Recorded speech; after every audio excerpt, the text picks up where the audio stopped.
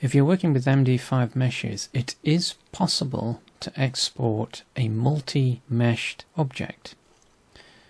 There is a caveat though, in that each of your individual meshes need to be properly centered at grid center of Blender.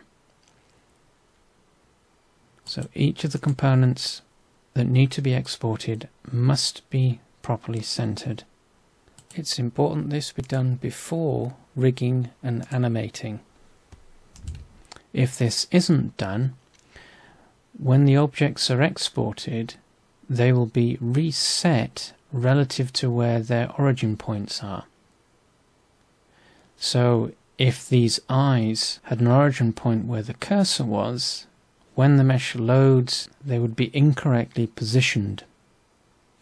So make sure they're properly located on the grid and they are properly animated.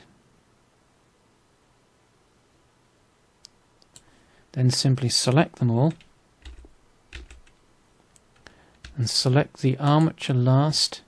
This depends on the export script that's being used, and then export them using the MD5 export script.